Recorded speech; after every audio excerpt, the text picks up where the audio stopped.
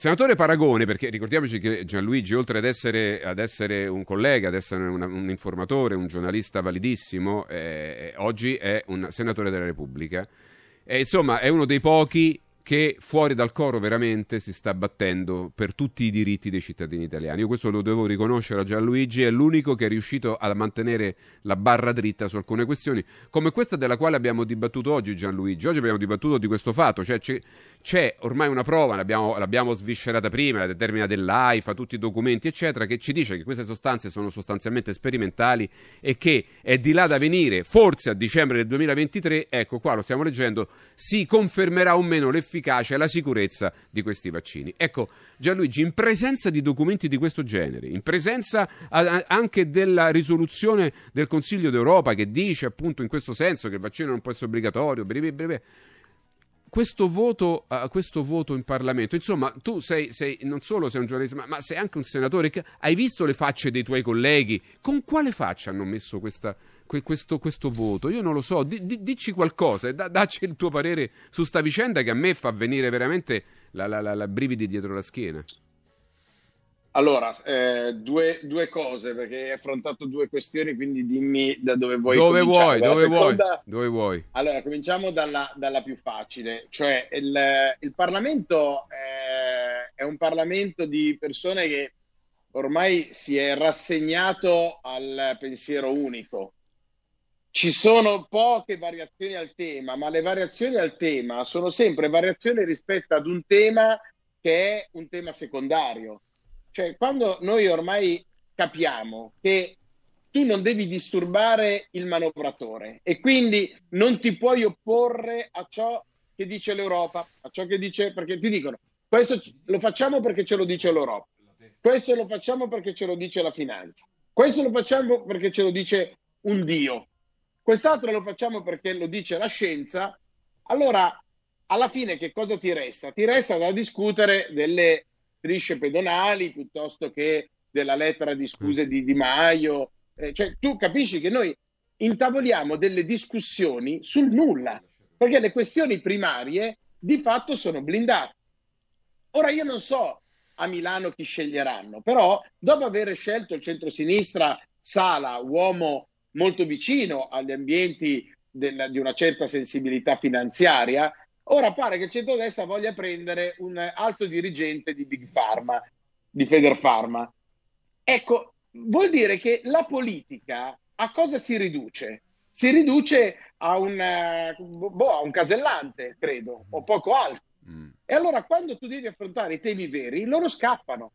Scappano perché ci vuole coraggio a dire determinate cose. Perché se tu le dici, devi affrontare intanto l'etichettatura che ti affibbiano di volta in volta. Sì. Novax, complottista, negazionista, nostalgico se dici che vuoi tornare alla tua moneta. E se provi poi a dire che magari sei costituzionalista, nel senso che sei non studioso della Costituzione, ma che ti ritrovi dentro e richiami lo spirito della Costituzione, allora lì hanno paura e cambiano strada. Quindi il voto in Parlamento non mi ha sorpreso, perché, ripeto, non trovo persone che abbiano veramente il coraggio di sfidare il cosiddetto mainstream, il cosiddetto pensiero unico. E arriviamo quindi alla prima parte che tu hai sollevato. Ora, che si sia in una fase di sperimentazione è ammesso da tutti ed è facilmente provabile.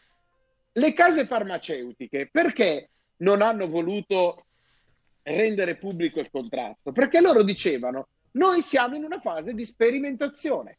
Quindi se voi governi volete il vaccino, ho chiamato convenzionalmente vaccino, perché non sapete come affrontare il tema, noi ve lo diamo, però ci dovete esentare completamente da qualsiasi responsabilità. Quindi nessuna manleva, cioè nessuna responsabilità per noi, quindi manleva totale, nessuna pubblicizzazione dei contratti, noi dobbiamo essere salvaguardati. Il governo di contro che cosa fa? Ti dice: ma io non rendo obbligatorio il farmaco, se non nella fase che è contestabilissima, del personale medico-sanitario, perché altrimenti dovrei avviare tutta una serie di questioni che di solito vengono avviate quando sei in presenza di un vaccino effettivamente obbligatorio. Quindi, per esempio, dovresti avere anche un portafoglio, una dote di bilancio per fare fronte ad eventuali danni da vaccino. E questo non c'è nel caso di specie. Quindi allora che cosa stanno escogitando? Sapendo che siamo in sperimentazione, il vaccino, tra virgolette, non è obbligatorio, ma crei la corsa a vaccinarsi perché altrimenti hai paura di non essere libero. Questo è quello. I ragazzi, io sto sentendo alcuni ragazzi, o anche persone della mia età, che ti dicono: senti, ma mi mettessero dentro pure l'acqua del radiatore, purché mi facciano uscire. Allora, se tu la pensi così, cioè se tu arrivi a pensare, ma mettimi dentro anche l'acqua del radiatore purché mi dai la libertà, vuol dire che hai già creato il presupposto che la libertà non ti è più garantita dalla Costituzione, ma ti è garantita da un passaggio che è quello del cosiddetto Green Pass, dove tra l'altro anche lì non mancano le criticità a livello costituzionale. Se il vaccino non è obbligatorio, ma perché io devo vincolare la mia libera circolazione o la mia libera attività di fare impresa o addirittura al diritto al lavoro rispetto a un vaccino? E se non hai il vaccino perché non ti vuoi vaccinare oppure non sei in lista, che ne so, ti devi sottoporre ad un tampone che però è a tue spese oppure ad un sierologico che è a tue spese. E allora qui hai anche una asimmetria, vuol dire che tu puoi circolare a seconda della tua disponibilità di budget. Io conosco persone che avevano prenotato per adesso un volo per la Sicilia con una low cost e non potendo fare il vaccino, una persona non volendolo fare, tra l'altro, che è libera. Se non c'è obbligatorietà vuol dire che io sono anche libero di farlo o non farlo, giusto o no? Certo. Quindi che cosa ha fatto? Certo. Ha detto, io non mi faccio il vaccino, il biglietto ce l'ho, però devo spendere una certa cifra, un cinquantina di euro, sessantina, per fare al volo il tampone, sì. Il tampone. E allora, scusa, praticamente gli è costato quasi più il tampone che non il viaggio andata e ritorno con la low cost. Ma se uno prenota con le low cost è perché magari è in una fase di budget un po' più ridotta. Certo, ma io ti voglio fare una domanda però, perché tanto adesso stanno facendo passare quello che tu dici è corretto, tant'è che stanno obbligando psicologicamente le persone a vaccinarsi, anzi adesso dicono, hai visto, stanno calando ma anche l'anno scorso, ma no, l'anno scorso sono calati molto di più di adesso, molto di più, ce n'erano molti meno l'anno scorso di adesso, quindi questa infatti che è un'altra di quelle minchiate che fanno passare proprio per verità, una fake news. Esattamente come adesso il Movimento 5 Stelle che sta dicendo abbiamo sconfitto Benetton. Cazzo, io la prossima volta che rinasco voglio rinascere Benetton, perché se faccio crollare un ponte o se creo la tragedia ad Avellino con decine di morti, lo Stato mi dà pure i soldi? Sì, sì. Ma ragazzi, ma stiamo... No, vabbè. E questi hanno la faccia di tolla da dire abbiamo riportato le autostrade nella disponibilità pubblica? No, ma vabbè. Porca miseria. No, però io ti faccio una domanda, perché tu poi adesso lì ci sei comunque dentro al Parlamento, io tutto quello che sta accadendo, che tu racconti, noi ti vediamo tutti i giorni, rilanciamo anche i tuoi video perché effettivamente sono assolutamente condivisibili e poi abbiamo il piacere anche di averti live ogni tanto, però Gianluigi, tu ci sei dentro, io credo che la gente, almeno quelli che incontro io, ma credo anche tu, mi chiedono sempre la stessa cosa, ma dentro al Parlamento, ma chi c'è? Cioè, ma ci sono teste vuote? Ma è stato un progetto di metterci dentro le teste vuote per poterle poi governare? Perché come si può approvare cose... Guarda, non lo so, Gianluigi, perché la gente dice, ma come si possono approvare cose del genere? Com'è possibile che venga approvato, ad esempio, l'ultimo, quello di cui abbiamo discusso oggi, l'obbligo vaccinale, anche se solo per una categoria, ma sono uomini anche loro, uomini e donne anche loro, insomma, voglio dire, su un qualcosa di sperimentale tu lo obblighi addirittura alle persone che dovrebbero curarci e quelli zitti. Cioè, Che Allora, cosa c'è dentro la testa di questa gente?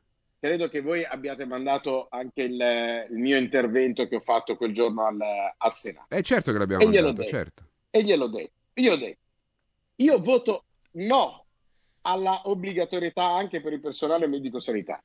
Perché se cominci così, hai creato il primo bug. Cioè tu stai dicendo che per una certa categoria professionale il vaccino è obbligatorio. Ora, perché fra 2 mesi, 4 mesi, 5 mesi, magari a settembre, Sì. non se ne esce fuori uno e mi viene a dire, devono riprendere le scuole, quindi tutto il personale che lavora nel trasporto pubblico si deve vaccinare. Sì, certo. Ma La logica addirittura è la stessa. addirittura prima discutevamo con l'avvocato Oggi, si pensa addirittura ai bambini, che è un'atrocità pazzesca. No, guarda, io penso che l'obbligatorietà sui bambini non la faranno mai. Mai, perché l'unica rivolta, vedi, i maschi sono dei gran chiacchieroni, Sì. ma le donne, Sì, se si incazzano. le donne hanno il coraggio della rivoluzione. Sì, perché sono mamme. Le donne si impegnano poco in politica. Fanno fare al maschio il re leone della situazione. Sì, le donne sì. si impegnano poco in politica, perché sanno che la politica è un po' più per re leone. Se ti sentono le donne, Gianluigi, no, vedo che non hai se capito. ti sentono le donne, No. Stai zitto, perché non hai capito, sei stato distratto. no, Le donne a noi lasciano fare re leone perché sanno, le donne, che quando la battaglia è vera dicono spostati un attimo, perché voi siete dei chiacchieroni. Sì, Adesso la rivoluzione la prendiamo in mano noi. Sì, è vero, hai ragione. Ecco perché ti dico che le donne e sui bambini non faranno l'obbligo vaccinali, perché se le madri scendono in piazza, non è come quando scendiamo noi cacciaroni. Sì. Se le madri scendono in piazza sono cazzi del palazzo. Sì, ma ha ragione, ma infatti Francesco faceva una battuta proprio per dire che le donne, no, era una battuta. Sì, ma a parte la battuta, non è che ha ragione lui, Io ho detto la mia e rimango della mia idea. Però io credo che invece... Fammi capire, perché quale sarebbe...